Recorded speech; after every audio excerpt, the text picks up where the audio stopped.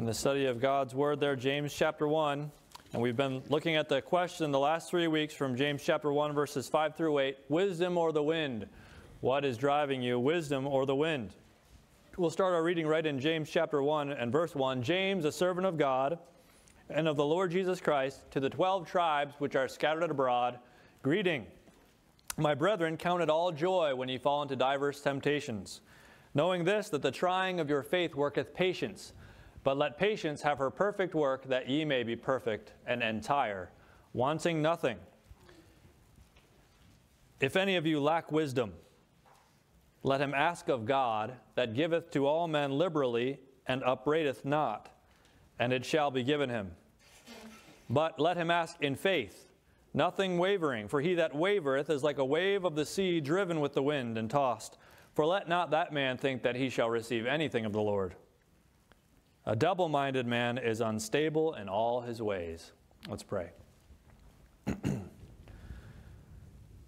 Father, as we come to you, we pray that you'd help us to understand your word and help us to apply it to our lives. I pray that the Holy Spirit of God will put his finger on different areas of our lives that need encouragement or challenge or comfort, and that we will be directed into the wisdom of God. I know that God's people have come today expecting to hear from your word and expecting to hear from you, and so I pray that that's what they will hear. They will hear the word of God and not man's opinion, but that which challenges us and that which changes us by the Spirit of God in conjunction with the word of God. We thank you again for these passages and how you dealt with the people then and how you've preserved your word for us to this day, so that we may be also challenged and edified and built up spiritually by the words that you've provided to us. We pray that you'd help us now, Lord. We ask these things in Jesus' name. Amen. James chapter 1, verse 5, if any of you lack wisdom, let him ask of God, that giveth to all men liberally, and upbraideth not, and it shall be given him. We began there in this question, wisdom or the wind, and we're reminded that many people lack wisdom. And in fact, all of us at one point or another in our lives lack wisdom, and these people were in danger of lacking wisdom in their lives. And they were lacking the wisdom of even assembly. They were getting away from God's place of wisdom, as we dealt with where wisdom comes from. What is the source of wisdom? Because he says, let him ask of God, who giveth to all men liberally and upbraideth not, and it shall be given him. So it's the wisdom of God that we're after. And where do we find the wisdom of God? We find the wisdom of God and the truth of God from three sources that are in conjunction one with another. One is the Spirit of God, one is the Word of God, and one is the Church of God. We have the Spirit of truth, we have the Word of truth, and we have the pillar and ground of the truth. And if we're going to have certainty and stability in our lives spiritually, then we need to be firmly planted in all three of those things. Firmly planted in the Word of God, looking into the Word of God, steadfastly listening to the Spirit of God in our lives as he uses the Word of God in our hearts, and steadfastly committed to the Church of God and accountable to it. And these things are necessary for us to have spiritual wisdom. And if we get away from any one of these things, then we don't have spiritual wisdom. And that's where we need to remind ourselves of. When I come to a point of realizing I'm in lack, and that's the most important thing for us to realize, is realize that we will lack wisdom in this life, but we need God's wisdom. And we're not talking about just wisdom to make a decision about whether we're going to, as we've said, buy a Ford or Chevy. We all know which one you should buy. I've owned both, so it doesn't matter to me. I'd buy whichever one's cheapest and best at the time. And they both work great. These are just physical things. And can we ask God for his wisdom regarding those things? Absolutely. And will he give us his wisdom regarding those things? Surely. But this is dealing with spiritual issues in our lives. This is God imparting to us his spiritual wisdom, so that the trajectory of our entire life and the decisions that we make, spiritual and otherwise, are all governed by his will, governed by his wisdom, governed by his purpose in our lives. Are we doing that? And is that our focus? If not, then we're going to have trouble in our life. If it is, then God promises he will give that wisdom. And so when we're lacking wisdom, we can go from that point of lacking, where we weren't having God's wisdom, to the point of having God's wisdom, so that we can be confident in our spiritual lives. We can look forward to the next step in our lives, knowing that God is with us and knowing that we're under his care. I've heard many people say that statement, the safest place to be is in the center of God's will. But let's make sure that we're there, and that we're not causing undue stress in our lives and undue persecution and undue trouble in our lives because we're not really in God's will, we're not really following his will, and then trying to claim his will when we see these other things happening. And some people will go through trials and they'll say, well, it's just the will of God in my life. Well, it might be the will of God in your life because you weren't following His wisdom. You were following your own wisdom. And we have to be very careful that we're following God's wisdom. Then when the trouble comes, we have a confidence. Then when the trouble comes, we can rightly and truly say, I'm in God's wisdom. I'm following God's wisdom. So the trouble that comes is from the Lord, and He's using it in my life, and I'm dependent on Him, and I'm safe in His will. He says, but let him ask in faith, nothing wavering. And as we dealt with last week, that phrase, in faith, is not just talking about believing that God will answer you, but it's in the dative case, that prepositional phrase, asking in faith, giving us the idea of a location. And we should recognize that we have to operate from a position of faithfulness in the Lord if we're going to be receiving His faith or His wisdom. And of course, we need to believe that God will fulfill His promises. But what he's detailing here, I believe, is that we need to be faithful. That's what he deals with in James chapter 2. Faith without works is dead. It's not being faithful. So where is there really faith where there is no faithfulness? And that's now called into question. And God says, if you want my wisdom, then you're going to have to operate in faith. That is, in faithfulness. And many people will claim wisdom. They'll claim the Spirit of God. They'll claim they prayed about something, but they're operating not in faith. That is, not in faithfulness to God's word. And so those things fall down to the ground. Their words fall. Because it's not true. It's not real. It's assumed, or it's perceived, or it is hoped that I'm doing the right thing, or it is just stated that I'm doing the right thing, without recognizing God's will in the situation. But let him ask in faith, nothing wavering, for he that wavereth is like a wave of the sea driven with the wind and tossed. We looked at that word wavering last week, and that's the first description of the double-minded man. He's a waverer between two opinions. He halts between two opinions, as Joshua dealt with the children of Israel. And he's like a wave of the sea driven with the wind and tossed. A wave of the sea. And God says this, for let not that man think that he shall receive anything of the Lord. In other words, if we're not going to come to Him and recognize that we need His wisdom, we're not asking Him for wisdom, we're not realizing that we're lacking wisdom, then we're not going to receive it. But let him ask. But he says, also, let not that man think that he shall receive anything of the Lord. Those who don't come to the Lord in faith and in faithfulness are not going to receive God's wisdom. There's a principle in Scripture that goes like this. Light obeyed increases light given. Have you ever heard that before? Light obeyed increases light given. And it is that way in our spiritual lives. When we obey the light that God has given us and we operate in faithfulness, then God will give us light for the next step. And we can be confident that we're taking the next step in God's will. But when we refuse to obey God's will and the light that He has given us, we take the next step into darkness. And we might get where we want to go. But we're doing it blindly. We're doing it without the Lord. So stay in the light of God's direction, in the light of God's word, in the place of His wisdom. This is where we can find it. He says, let not that man think that he shall receive anything of the Lord. And we remember that illustration of that child who comes to his father, and his father says, don't do such and such. I've told you 10 times, don't do such and such. And if you get hurt doing that, what do we say? Don't come crying to me. Don't come crying to Daddy. This is what the Lord is saying in a much stronger manner.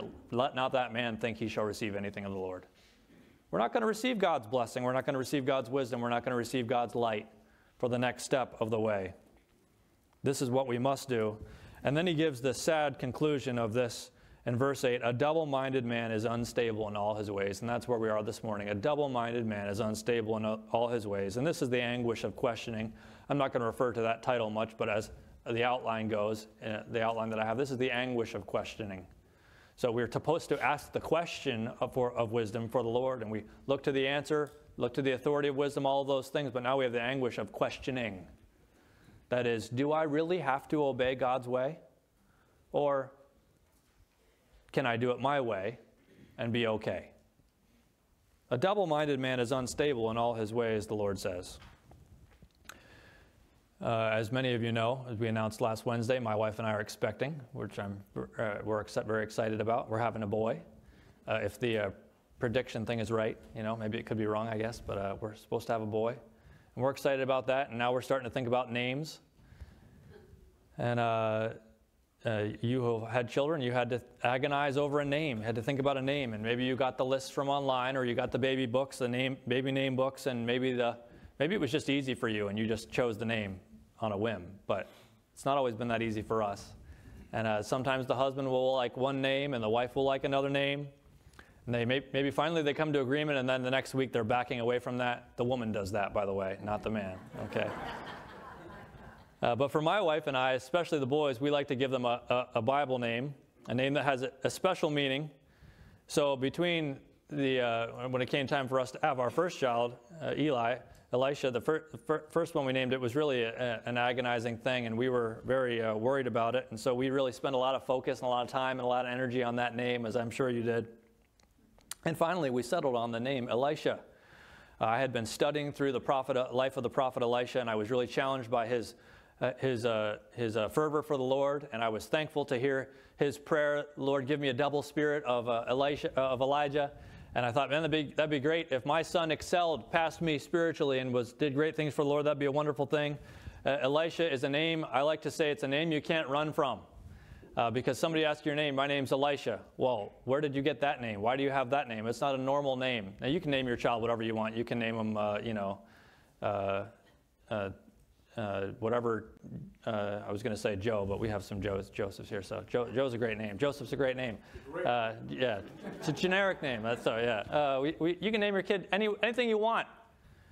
So there's nothing spiritual there, but this is what we like to do. We like to name, and that we found that name Elisha. We chose that name, and so the time came to be born, and he was immediately named Elisha Andrew Stockton, which is a great name. We filled out the birth certificate, and we informed the church family and our own family of the name of our new child.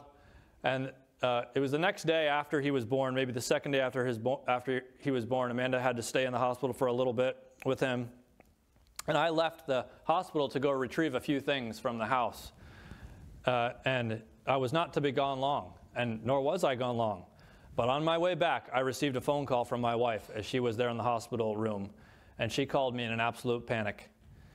And she was crying, and she was upset, and she could not get the words out of her mouth, and I was really worried about what was going on. And finally, I realized that she was telling me we had to change our son's name.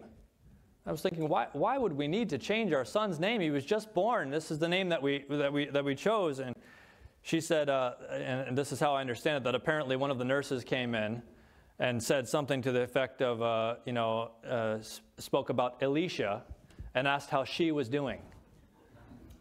And to a new mother still recovering from childbirth, she was very distraught over these things.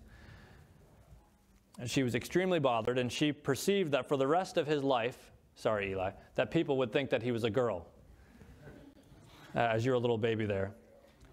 And of course, I'm a very good husband. I said something to my wife to the effect of, calm down, which probably didn't help very much. But I told her we would not be changing his name. We don't need to change his name. It's going to be okay. And I assured her everything will be just fine.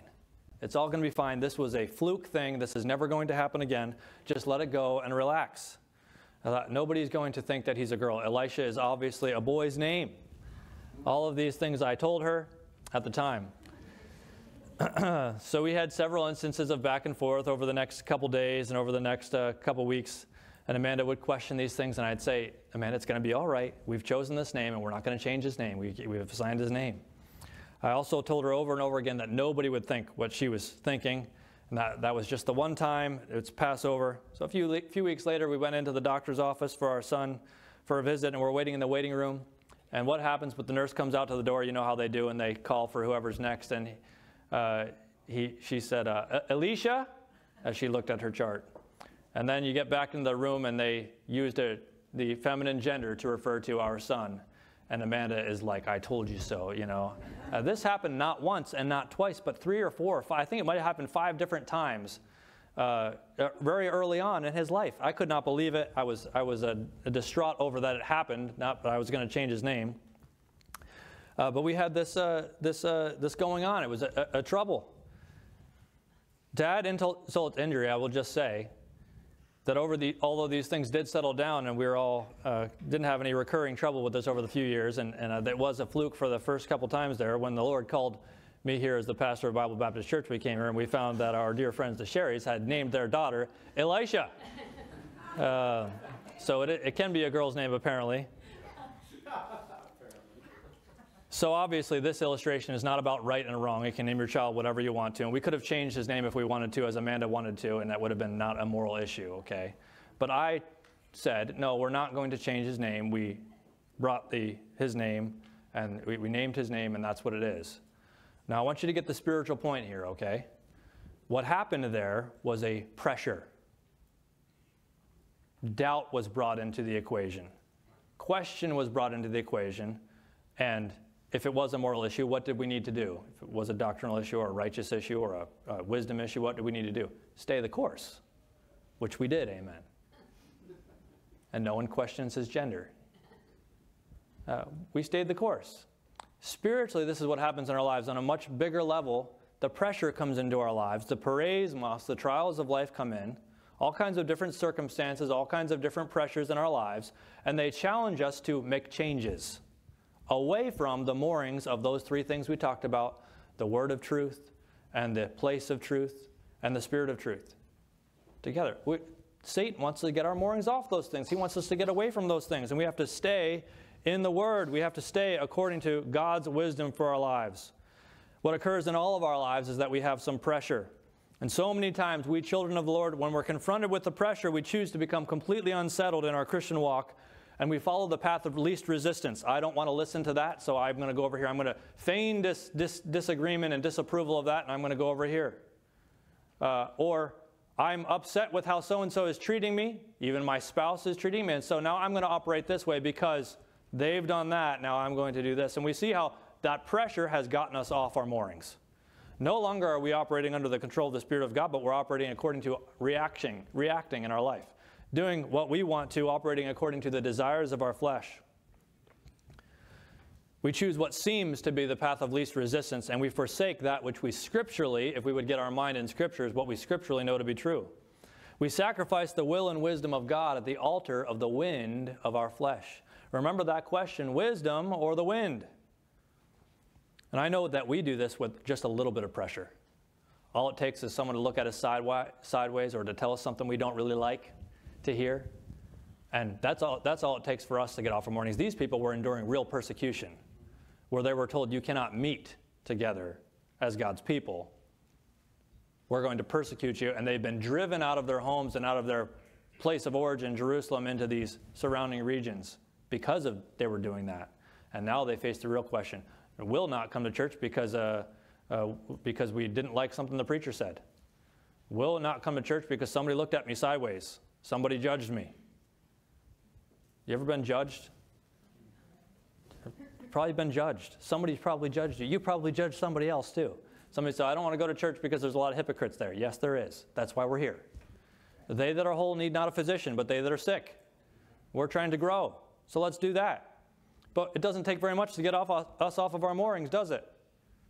It doesn't take very much to move us and to shift us and to weigh anchor, and now we're drifting in the wind. The wind and the waves, we're wavering and we're wandering and we're unstable. The people to whom James was writing were under this severe pressure. And yet, James gave them the direct and forceful challenge straight from the Holy Spirit of God. Do not follow the wind of your own flesh, or the wind of circumstances that are brought into your life, or the wind of temptation, or the wind of perception of what is going on. Follow the wisdom of God. Follow the wisdom of God. One thing that we need to be careful of doing is coming to this passage and reading this passage as just being a person who can't make up their mind. The double-minded man just can't make up their mind. And that's a surface understanding of the word. But it's not just someone who can't make up their mind about doing one thing or another, whether we're going to go to Burger King or McDonald's. This is not what we're talking about. We're talking about spiritual decisions, consequential decisions, steps in our lives that are spiritual issues, reactions to people. These things that are of eternal consequence. The double-minded man is not necessarily the theme of the book of James, but he's the reason for the book of James. In other words, if we weren't double-minded people and had the tendency to be double-minded, then we wouldn't have the book of James. The book of James exists because God's people tend to be double-minded. This has been true for the entire history of Christianity and the history of the people of God, even in the Old Testament. In other words, if we Christians didn't have the tendency to be double-minded, then the book of James probably would not need to have been written. But the Lord gave already a few descriptions of the double-minded man. First, there are those who are, quote, lacking, as he says in verse 5. They're lacking. And then he says in verse 6, they're wavering. And now in verse 8 he says they're double-minded. Double-minded.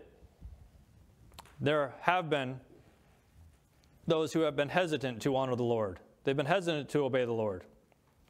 We can't be of those because we're lacking in faith. The double-minded man is lacking. He's also wavering. Remember, he's overanalyzing. He's hesitating. He's considering all the pros and cons of something. Dia crino, crino judge, dia through. He's judging through it, and he's factoring in what will happen to me if I obey.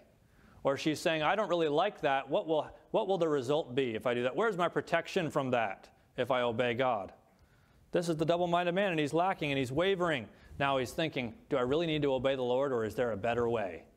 Is there a way out? Is there some way I can twist out of this? The second introduction here to this double-minded man is that waverer. He's the wind tester. Wants to see which way the wind's blowing before he goes and obeys the Lord. The waverer says, I'm not sure if I'll obey because I'm not sure if I can trust. I'm not sure if I'll get the results that I want. I'm not sure if I'll get the pleasurable thing in life that I'm desiring. The waverer is following the wind of their own heart and the wind of their own mind, the wind of their own flesh, their own wisdom. I feel this, I think this, I need this. Instead of being completely committed to the wisdom of God, they hold half-trust in his way and half-trust in themselves. And half-trust is no trust, it's mistrust. They try to provide for themselves or protect themselves, give themselves the sustenance or pleasure that they think that God might withhold from them, and now they are the double-minded man. As he says in verse 8, a double-minded man is unstable in all his ways. When you begin to double judge in your mind, you're demonstrating that underneath all of the good and righteous things on the outside, and many people have all of these things together. They dress right, they come to church, and yet inside there's this double-mindedness going on because they're double judging everything. And they're analyzing everything to make sure that it's according to their standards and not just that it's according to God's standards. If we do these things, we're demonstrating that we might have these things right on the outside, but in the heart, on the inside, deep down, we're double-minded. That is, you are disukos. That's the word disukos, or two-souled. Divided soul, giving us this idea of the opposing thought, internal division of something. And sukos, speaking of our spiritual heart. So the person who is lacking, from verse 5, who is not being devoted to the wisdom of God, is also wavering, according to verse 6, in that he's questioning whether or not he ought to obey God. He's weighing his options, but ultimately, these things are just a description of what is going on in the inside, and that is he is disukos. He has a divided heart. A divided heart. Every believer, young or aged, new or matured, has the tendency to be pushed away from the moorings of God's wisdom and is at risk of having a divided heart. James used this phrase again in James chapter 4, verse 8, to those too proud to admit that they need the cleansing of God in various matters. In submission to God, regarding gossip, interpersonal strife, the love of this world, all of these things and more from the book of James. But in chapter 4, verse 8, he said, draw nigh to God, and he will draw nigh to you. Cleanse your hands, ye sinners, and purify your hearts, ye double-minded. See, double-mindedness and divided-heartedness is a sin that needs repenting of. It's that which we need to cleanse our hand of and our hearts need to be purified from. Notice he says, purify your hearts, because they have a divided heart. All of those sins and more spring from the heart of a believer who is focused on his way and not on God's. He professes the name of Christ. He may resist the cardinal sins. I don't do this and that. He seems put together. He may generally or mostly agree and may even offer an amen once in a while, but under the surface is a divided heart. Eventually that comes out. It might stay hidden for a week or a month or a year or even 10 years, but eventually when that's fostered and that's allowed to control, it starts to come out. And it starts to come out in the sins that are listed in the book of James. We see then that the double mind leads to being spiritually unstable. As he says in verse 8, a double-minded man is unstable in all his ways. Unstable. We speak about some aged politicians, one in particular, and we say that person is unstable. Or we speak of a certain one who's running for president. She's not really doing much to run for president, but she's up in the polls apparently. And we'd say, oh, she's unstable sometimes. Unstable. We look at somebody who's a little off and we say they're unstable. That's a good description of the word unstable, even as we look at it spiritually. A little unstable. No longer is the direction determined solely by the wisdom of God, but it is filtered through the wind of one's own perspective and pleasure. I look at the will of God, and then I test it to see if it's exactly what I want it to be. I'll inspect it to see if it will work out okay according to my stipulations and my standards. But instead of just following the wisdom of God, I question it, and now I'm unstable. These say, this is what I perceive to be right, and will often even attempt to add some facet of the wisdom of God to it to make it sound spiritual. We'll bring in a scripture from over here or something from over here and say, this is why, and try to make it sound spiritual. Or try to give a good reason for why, a good excuse for why it's okay for me to do this. I understand that would normally be wrong, but it's okay for me because such and such circumstance or such and such situation. All this is a paper mache covering. And if you put pressure on it, you'd find that it's just chicken wire underneath and it would be crushed. It looks like a rock, but it's really paper mache. And it doesn't hold up under the scrutiny of God's word. And the result of it is being unstable. Unstable. The Greek word is a triple compound word. It's 3 different words that have been smushed together and bring us this English idea of unstable. And it's 3 words, meaning down or against the first phrase, the and then the second part is stasis, which is the Greek word for stand. I'm sorry, the first word is that means not. It's an anti. No, it's a negative particle. And the second word is kata, which is down or against. So not, against, stand. 3 words put together. Not, against, and stand. The idea is not able to stand against anything. Not able to stand. When the wind comes, not able to stand against the wind. The wind of a circumstance, the wind of somebody side-eyeing you, the wind of something that I don't exactly like, the wind of some financial pressure, or the wind of a physical issue that comes into my life, wind of a family issue comes, I choose to respond to the wind and let the wind direct me instead of let the Lord direct me. Why? Because I'm unstable. I can't stand against that wind. I can't stand against that wind because I don't have I have a divided heart. So the strength is not there. The heart is not unified to serve the Lord, not able to stand against. This person is spiritually unstable. They're not able to stand against the wind of persecution or circumstances or hurts or weaknesses or the temptation of the flesh or even the challenge to growth that God brings into our lives. We can't even stand against that pressure. And we allow the wind to lead us and to guide us and to direct us. An almost identical word is used again by James in chapter 3, verse 8, regarding the tongue of the double-minded. He says in verse 8, "The tongue can no man tame.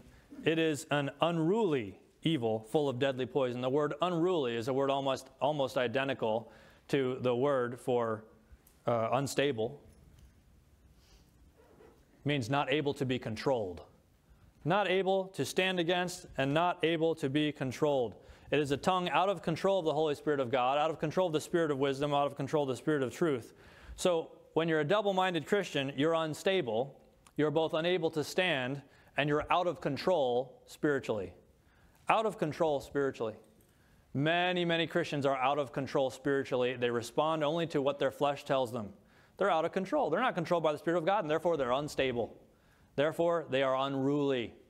Because instead of being directed and governed by the Spirit of God and by the wisdom of God, they're doing what makes them happy. They're doing what seems right in their own eyes. We have to get back to saying, no, Lord, I will obey your wisdom no matter what. And no matter if it doesn't seem right to me and I can't see all of the answers, I'm going to obey it. As you're raising your children, there are some things you explain to your children right up front, and there are other things that you say, you'll understand that better when you're a little bit older. And that comes in stages. Do you know that comes in stages, spiritual growth for God's people as well? And we might be adults, but there are some things that God shrouds from our view. All we know is the step to obey. I obey that step, and then God brings his answers. Lord, why are you putting me through this trial? Why are you allowing this trial in my life? I don't know, I'm going to obey you here. And that answer comes down the road a little bit later. Why is this? I don't understand, Lord, this thing that I know is from your word that you want me to do. It's the direction of your church. It's all of these things. I know that this is right and this is good and this is not against Scripture, but I don't see the practical outworking of it here being good over here. What should I do? Oh, I'm going to stay the course and obey the Lord. You know, a little bit down the road, I'll understand that. A little bit down the road, I'll see this was in the Lord's will. This was his direction. But I stayed with him in it. I want to challenge you, don't listen to the wind. Don't listen to the wind of worry and want. As he says back in James chapter 1 and one verse later in James chapter 1 verse 9, let the brother of low degree rejoice in that he is exalted. See, if God gives you a blessing in your life and you've been a brother of low degree, low position, low income, low intellect, whatever it is, and God gives you some advancement, you praise God for it. And if you've been placed of advancement and you get diminished, praise God for it. We can honor the Lord in every situation. Don't let the wind of want change you from being controlled by the Spirit of God. Don't listen to the wind of wealth, as he says in verse 10. The rich, in that he's made low. 1 Timothy chapter 6, he said, warn them that are rich in this world, to the pastor there. Psalm 73, he was upset, the psalmist was, when he looked at the prosperity of the wicked. And he came to a point where he realized he was pricked in his own heart when he saw them come to nothing overnight. And he realized, wait a second, the Lord's dealing with these things. Don't listen to the wind of wealth. Men, don't listen to the wind of women. Don't listen to the wind of women.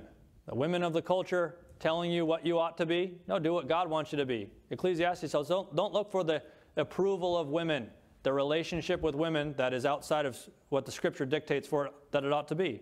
That's what Ecclesiastes is about. One of the major themes of Ecclesiastes.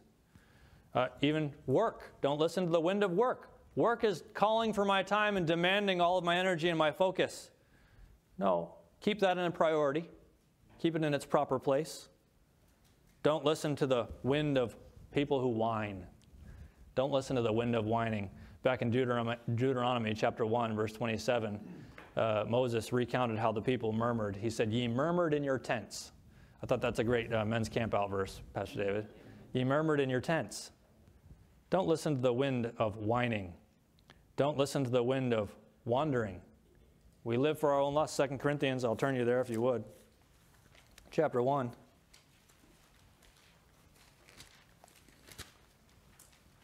And verse 12.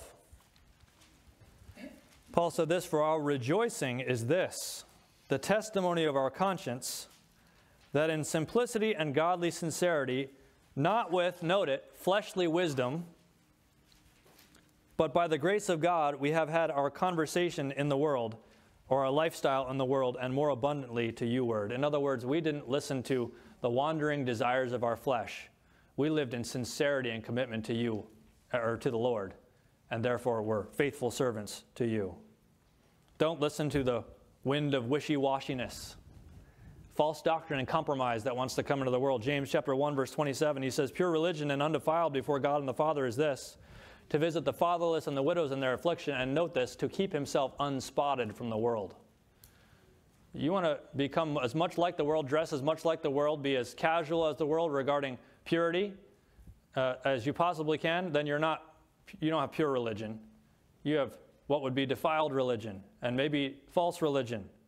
Or what about those, as 2 Peter tells us, who, being unlearned and unstable, there's that same word again, wrest the Scriptures.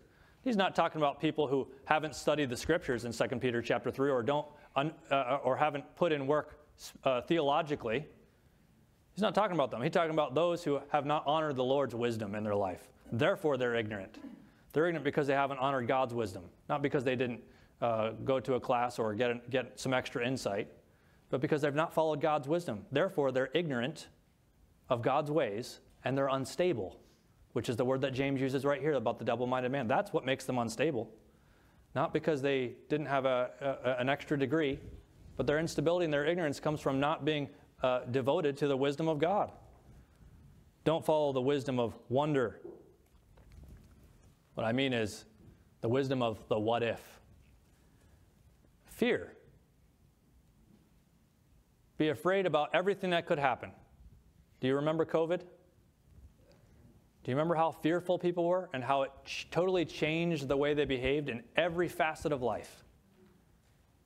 Financially, emotionally, physically, and spiritually. Changed people's behavior. Why? They listened to the wind of the what if. What about the wind of whispering? When someone brings some gossip or someone brings a complaint and they whisper it in your ear. James again deals with that in James chapter 3. Look at verse 13. He says, who is a wise man and endued with knowledge among you? Let him show out of a good conversation his works with meekness of wisdom. Notice it, meekness of wisdom. But if ye have bitter envying and strife in your hearts, glory not and lie not against the truth. This wisdom descendeth not from above. It's wisdom, but it's earthly, sensual, and devilish. For where envying and strife is, there's confusion and every evil work. But the wisdom that is from above, that's the wisdom that we need from the Lord. That's James 1 wisdom. Found in James 3:17, the wisdom that is from above is first pure, then peaceable, gentle, easy to be entreated, full of mercy and good fruits, without partiality and without hypocrisy. And the fruit of righteousness is sown in peace of them that make peace. Proverbs chapter 16, and I'll read it. You don't have to turn there. Verse 28. The Lord says, a froward man soweth strife, and a whisperer separateth chief friends. People who would otherwise have unity in Christ's body are separated and at odds between each other because of a whisperer. Don't follow the wind of self-will or pride. Proverbs chapter 3, verse 7, be not wise in thine own eyes. Verse 7, be not wise in thine own eyes. Fear the Lord and depart from evil. Don't be wise in thine own eyes. You see, the double-minded man, by the way, is unstable in all his ways. He's unstable in all his ways. The word all here is emphatic. It's in an emphatic position in the word, in the verse. He's unstable in all his ways. We're meant to notice the word all. And the Lord is telling us that the result of having a divided heart is very far-reaching. It may begin in one area of our lives, but it affects and infects all of our ways going forward. It affects everything going forward. You say, well, I'm still going to church, or I'm still doing this righteous thing. Yes, but it's now tainted. Even the good things that you do, when you refuse to operate in the wisdom of God, become tainted. And now you may be trying to practice your spiritual gift, or maybe you may be trying to advance over here, or maybe you're trying to raise your children in righteousness here, but you know what? That's all tainted now. You're going to have struggles there, and you're not going to fulfill the potential that God has for you. It affects and infects all of our ways going forward. Note this and mark it down in the lives of those who get away from God's wisdom and double-mindedness. They're dissatisfied often. They don't really like where they end up. They strove so hard to get to a certain place, and then they find they don't really like it at all and didn't really change anything for them. They often become disheartened because they bring more heartache into their lives than needed to be there. They're disillusioned. They react in disdain for God's sources of wisdom that they have departed from. They're spiritually dilapidated and become involved in many different damaging and death-producing sins in their lives. Why? Because they're unstable, because they have a divided heart. They've ignored the spirit of wisdom and truth, the word of wisdom and truth, and the place of wisdom and truth. And it affects their families, it affects their finances, it affects their faithfulness, and it affects their future. Not all right away, but it taints those things going forward. So what does unstable in all his ways look like? Well, it looks like maybe a bad decision in who you marry because you weren't following God's wisdom and it reaps negative consequences down the road. You didn't follow God's wisdom, and so you made the wrong job decision with results that hamper spiritually or financially or the family.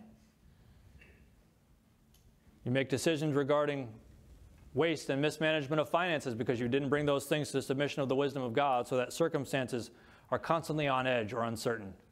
Or your level of diligence was not committed to the wisdom of God, and so you can't bring in the income because you've not been diligent. It results often in a departure from the church of Christ, outside the will of God. And sometimes people leave inside the will of God, and the Lord blesses that as they go forward. Sometimes people leave outside of the will of God. Most often people leave outside of the will of God, and that damages them. So, well, they went to another church. What they do for the Lord is tainted because they're not followed the wisdom of God, and they're going to suffer the consequences of that. These things lead to a spiraling over time, over decades even, of disobedience to Scripture. First here, then there, and so on and so on. And you see it in the results of their children as they come up, and it's a sad thing. We continue in bad decisions, and uncertainty is the order of the day. Over here, often these people, anxiety and depression rules their life instead of the peace of God. Unstable. Anger and resentment and bitterness take over their life. They're hothead because they're unstable. Their tongue gets out of control. They're unstable. Sound doctrine becomes ignored. They're unstable. They have a rocky marriage that can never find peace because they're unstable. They're not following God's wisdom. Well, I'm doing this spiritual thing. Yeah, but you're not following God's wisdom, so you're not going to reach the potential. You're going to reach a ceiling that's low, and you're not going to be able to get past that because you didn't follow God's light on step 1. So you're certainly not going to have it for step 10. It's going to be tainted. There are times when the first decision to be wise in my own eyes does not seem to be immediately destructive. I feel like it might work out okay. Someone may become financially bettered, or a woman may feel more free and unhindered by her choices. Sometimes the wicked do prosper, but this is only for a season. Psalm 106. I'm sorry, but I'm going to be a little bit late this morning.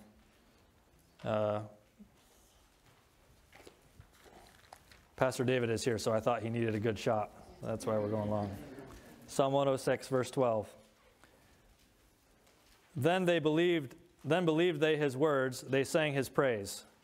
They soon forgot his works, they waited not for his counsel. Notice whose counsel they followed, not God's counsel, not God's wisdom. But they lusted exceedingly in the wilderness. They followed their lusts instead of God's wisdom. And tempted God in the desert. And he gave them their request, but sent leanness to their soul. They got what they wanted, physically, but spiritually, leanness to their soul. Better for us to say with Psalm 119, verse 24, thy testimonies also are my delight and my counselors. I followed your will. Genesis chapter 12. As I was talking to Pastor David actually yesterday about this message today, he mentioned this passage as I'm putting it in. Genesis 12, verse 1, now the Lord had said unto Abram, get thee out of thy country and from thy kindred and from thy father's house unto a land that I will show thee. And the Lord did guide Abram. And he came down to the place of Bethel.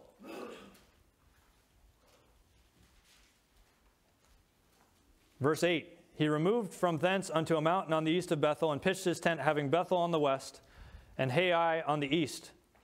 And there he built an altar unto the Lord, and called upon the name of the Lord. You see what he did there? He sought God's wisdom. He called upon the name of the Lord. He had an altar there, and he was focused on the Lord. But what happened? Abraham journeyed, going on still toward the south, and what happened? There was a famine in the land. And so he was in the promised land before, the land that God had promised to him, but now he sees there's a famine. So now he's going to make a practical decision, quote unquote. What would normally be wise in mine own eyes? I've got to get to a place where there's food. Instead of, as he did, call upon the name of the Lord, he went to Egypt. What happened in Egypt? He got in all kinds of trouble in Egypt. The Lord did not bless his way. He did not follow God's wisdom, so he was unstable. He sinned by going down to Egypt. He got outside of God's will by going down to Egypt and trusting in the strength of Egypt, which is a picture of the flesh and of sin. And then, not only did he do that, but now he's being deceitful. He tells lies regarding his wife and throws her under the bus. Do you see how his decisions beget more unwise decisions over time? What had to happen in his life? Look at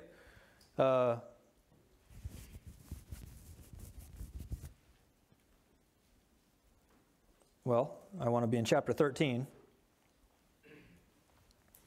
and verse 3. Abraham went on his journeys from the south even to Bethel. So from the south even to Bethel. So he came back out of that place where he got outside of God's will. He came back into the promised land. And notice what it says, unto the place where his tent had been at the beginning, between Bethel and Hai. Unto the altar, unto the place of the altar which he had made there at the first. And there Abram called on the name of the Lord. See what he had to do? He had to go back to where he was at the first. I want to challenge you with this. When you get off line, when you get off kilter, go back to where you were at the first. Say, maybe I left the church the wrong way. Well, I'm now part of the church. Okay, you know what you need to do? You need to call that pastor. You need to say, Pastor, years ago I left your church and I did it in the wrong way for the wrong reasons. I'm sorry that I did that. Will you forgive me? Or so-and-so that I wronged years ago. Get back to the place and say, hey, you know what? I did this wrong. I'm sorry. Go back to the place where you started. Get back to the basics. Go back to where you were at the first, when you called upon the name of the Lord. That's how we get back to wisdom. And now God can bless us going forward. And now we have confidence. Even if something negative happens, I'm doing this in the will of God. And there's not a question about whether I did right or not. Get back to the place where you started. These many things are just a precious few manifestations in the Scripture of the double mind. And the way back, a double-minded man is unstable in all his ways. You're going to end up in a place where you shouldn't be if you follow your own mind and your own heart, and you have a divided heart, and you may excuse it, and you may stay in it. A divided heart is a sinful heart, and it needs repentance. Most will try to get back to the right way without using the door of repentance. And it's like there's a fence along a stone wall against the fence, and they keep butting into the stone wall to try to get back on the right way. They have that desire, at least that's good, but find the door of repentance and get back into fellowship with the Lord. Repentance is the door to get back into the house of wisdom. That's what he says in James chapter 4, verse 8. Repentance is the way. Repentance is the way back to the door of God's wisdom.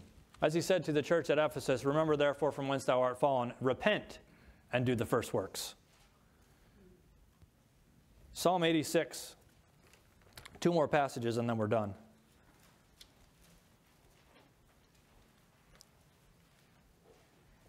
Psalm 86 and verse 1. Bow down thine ear, O Lord, hear me, for I am poor and needy. Is this how we come to the Lord? I am poor and needy. Not my way is the best way. I am poor and needy. Preserve my soul, for I am holy. O thou my God, save thy servant that trusteth in thee. I want to be right with you. Save thy servant that trusteth in thee. Be merciful unto me, O Lord, for I cry unto thee daily. I'm constantly looking for your wisdom. Come down to verse 11. He says, teach me thy way, O Lord. I will walk in thy truth. And note this phrase, unite my heart to fear thy name. I will praise thee, O Lord, my God, with all my heart. And I will glorify thy name forever.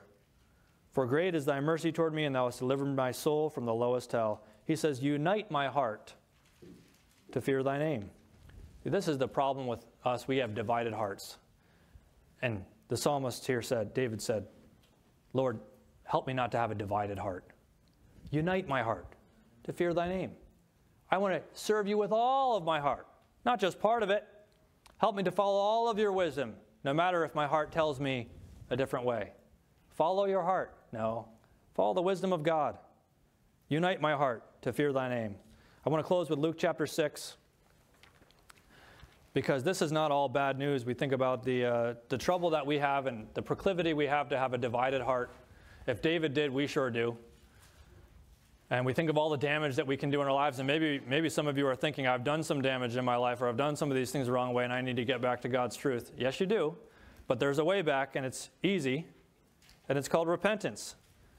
Get this picture in your mind as we go forward. Luke chapter 6 and verse 46. Jesus speaking, he says, why call ye me Lord, Lord, and do not the things which I say? You are familiar with that verse. Why call ye me Lord, Lord, and do not the things which I say? In other words, you're not following my wisdom. You want to say, Lord, Lord, but then you want to do your own thing. You know what you have? You have a divided heart. On one hand, you're saying this, but on another, you're unstable. You're a waverer. Why call ye me Lord, Lord, and do not the things which I say?